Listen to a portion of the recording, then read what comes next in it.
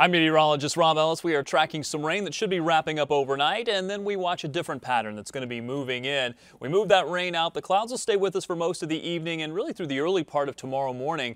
After that, we expect some clearing to take place, and that'll really allow some sunshine during the afternoon. But the temperatures, they are going to be dropping despite all of those clear skies that we're expecting. So here's tomorrow's planner. We will be up very close to average for this time of year. Temperatures holding into the mid-30s, but you notice that sunshine by the second half of the afternoon, kind of battling that northwest wind. The two of those battling each other. Unfortunately, the northwest wind is going to win this battle because the temperatures are expected to drop. Mid-20s for our daytime highs on Wednesday and Thursday. That'll be the coldest part of our forecast. When we look to overnight lows, those are going to be cold as well.